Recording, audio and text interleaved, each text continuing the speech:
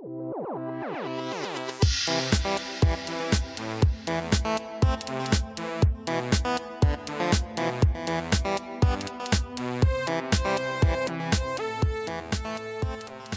guys, I am Aver, and also I am a professional with more than 11 years of experience working in the enterprise industry.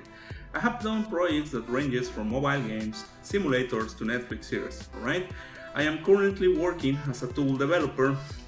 So now regarding to this tutorial, we will create couple materials that you will use yes through your career, right? So we will focus to understand the why you have to divide something, multiply things, right? Understand deeply what's going on in your maths. So for that, we will be creating the following materials. The first one is gonna be a soil material just to understand basic concepts. Second one is gonna be an animated fish, all right? All that animation is gonna happen from within the material. So the next material is gonna be a toon shader where we are going to see a lot of stuff related to lighting.